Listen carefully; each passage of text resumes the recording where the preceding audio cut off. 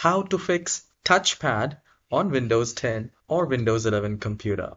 If your touchpad is not working, here is a quick fix for you. So you just need to do a right click in the start icon and then go to Device Manager. Once the Device Manager is opened, here we need to look for two things. I'll just maximize it. The first one is mice and other pointing devices. And from here, so I'll just do a right click one by one and I click on Update Driver and click on Search Automatically for Drivers. Do the same thing for the second one as well.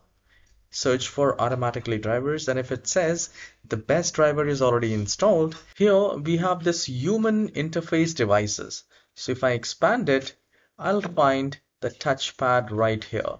So I see the HID compliant touchpad. So after doing these, you also need to select this HID compliant touchpad, do a right click, go to update driver, search automatically for drivers. If that works, well and good.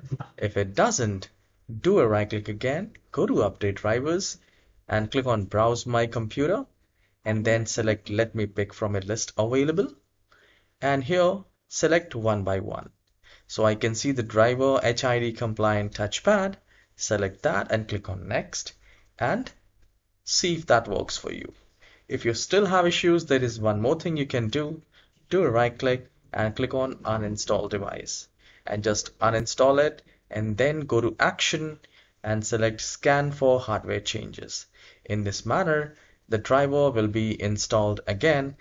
So I have just uninstalled it. Under human interface devices, I do not see the touchpad here, and I'll go to action and I'll click on scan for hardware changes, and very soon I'll have the touchpad right here.